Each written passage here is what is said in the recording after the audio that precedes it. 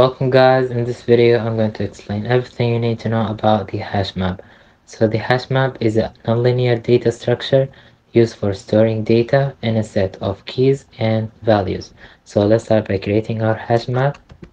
Let's say hash map, and then we need to define the data type we need to use in our hash map. So we have right here a key, and the second one is a value. And now in this case our key, we're going to use an integer, and in our value we're going to use a string. Then we need to give it a name. Let's call it map. It's going to be equal to new hash map. Then we need to import the hash map from Java to Tutor.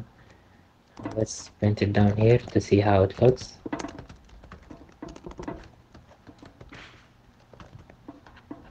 and run our program. So now it's empty. We can start by adding elements to it. Say map dot. So these are all the methods we can use in our hash map. Right now we're going to use the put method to add elements in our map. Let's give it a key, which is an integer value, and then we're going to give it a string, which is our value. Let's say for example a. Then let's run and see how it looks. We can add another one, 2, and let's give it b. You can see how it's added.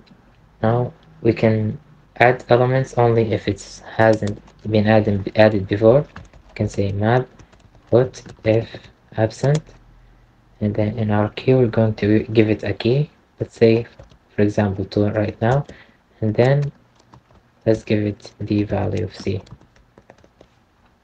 If we run the program, we notice it's the same. It hasn't been added because it's already exists in our hash map. But if we give it a new key, then it's going to be added because it's the first time it's been added to our hash map. And we could also remove elements from our map. Let's remove the element with the key 2.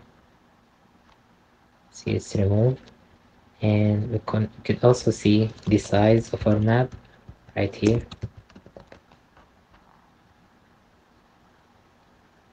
And we could also get a value from our map. Let's give the value of 1. Now it's a, and we could check if a certain value exists, or a key, say contains key, and let's give it the number 1. It would return true because the key 1 exists in our hash map. And then let's check if it has a value. Let's say for example f. It returns false because we don't have the value f in our hash map. We could also replace a value. Let's say for example, let's replace this c. Say map dot replace. Let's give it the index, the key we want to replace, which is 3, and then we need to replace it with the letter D. You notice this one is going to be changed to BD because we replaced it right here. And we also could loop through the map by saying for integer key from our map dot key set. Then we're going to print the key. This should print all the keys in our hash map, which are 1 and 3. And we could also do it similarly, but for the values. For string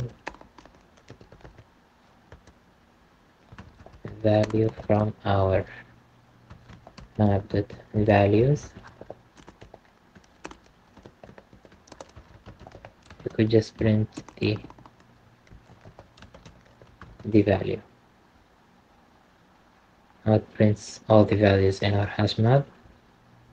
Mm, we could do it in a different way if we want the value and the key all together. Let's say for map, we're going to use the map dot entry, and then we need to specify the data type for the key and the value. So the key will be an integer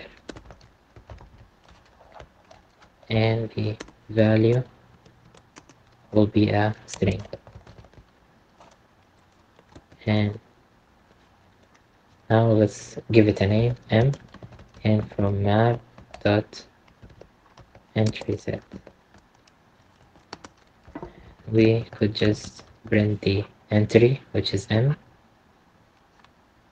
Now it prints the keys and the values. And we could also take the keys and values in a different way. We can say call the name of the hash map dot for each, and then right here we're going to give a name for our key. Let's call it key, and then a name for our value, and then open the function right here and then do whatever we want. We could print the keys or the values, or we can do any other code with these two variables. Let's print our key right now. So it prints all the keys, and we could also print all the values. So if you want to see, these are the methods we used in today's tutorial.